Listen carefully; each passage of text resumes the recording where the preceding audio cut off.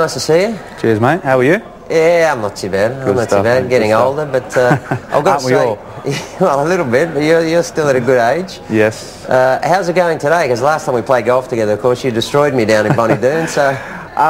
It's different. I mean, I haven't played for a long time. I'm hitting the ball reasonably well, but then the next shots usually stuff me up. So 50-50 at the moment. Right. So, Harry, last time we spoke to you, of course, was prior to the Champions League final. Looking back on it now, what are your thoughts on it?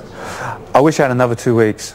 I wish there was another 2 weeks of the season to go, because maybe I could have put a little bit more, pressure on the manager to pick me. But he picked the right team for the day, and I was just happy to get a run in the end and come through it and feel no pain. So straight after the season, just take us through what the process was. I understand that it was mandated that you have 4 weeks rest by Liverpool? It's a mandatory break, yeah, for a month because of the injuries I went through. It was wise for me to have that 4 weeks where to do nothing. Yeah, do gentle activity. They say, like, example, walking. They say you can walk around the golf course, bike riding, swimming and that, but just don't put yourself through the paces. So in a sense that obviously ruled you out of the Uruguay game anyway. You needed to rest, but now the timing is perfect with the boys going into camp. You finished on the 23rd, I think, was the Champions League final, so now you've had your month's rest.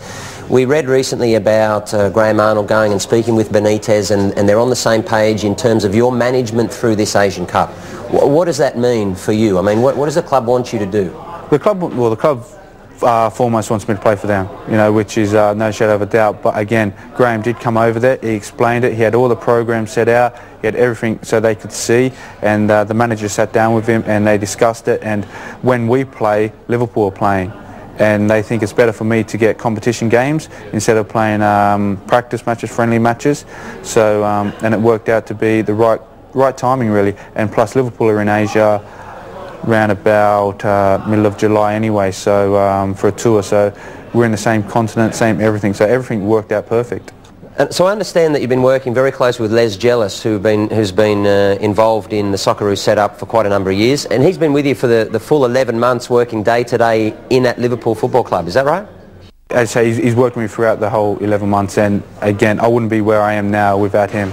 He's put me back together. It's been hard work, especially because when I go into Liverpool, there's not only me, there's another 20 players that need looking after, and especially with a player that's had 4 operations at once, needs to be looked after thoroughly. And Liverpool were happy enough for Les to come in, and Les has managed my whole program coming back, and it's a credit to him that where I am now. And of course Les will be over at the Asian Cup, so is there going to be a specific process after each game that you play? I mean, will you have to be retested and monitored? Les will be with me throughout the whole competition. I've brought him on board on my staff, right. To look after me on a personal level.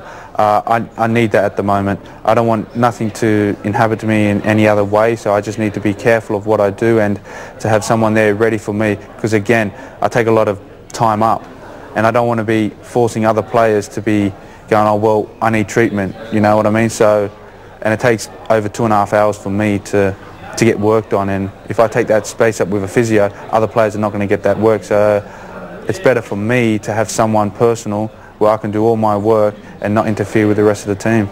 I guess something that most people won't understand is that being injured for 11 months, in fact you work twice as hard as the players who are fit and healthy and playing in the team, because you're in twice a day at Liverpool. Like, it's extremely hard work. So, and I've got to say, you look as lean and as fit as you have when you're probably 18 years old when you first got in the national team. You must be jumping out of your skin. Yeah, well, someone actually told me that I looked quite fat when I was about 18 and that. I'm not looking at no one, but it's those managers. Yeah, there. You know what I mean. But no, I've had, you know how it's like. You get injured, and well, when you play, you eat for 3 people.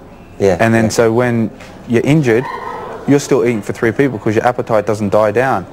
So you have to be careful, and I was careful throughout my whole program. Yeah, I enjoyed a little bit over Christmas and that, but as soon as Christmas was over, it was a strict diet, and strict protein and vegetables and salads and all that, which needs to be done. Otherwise, you know how quick you can pile it on.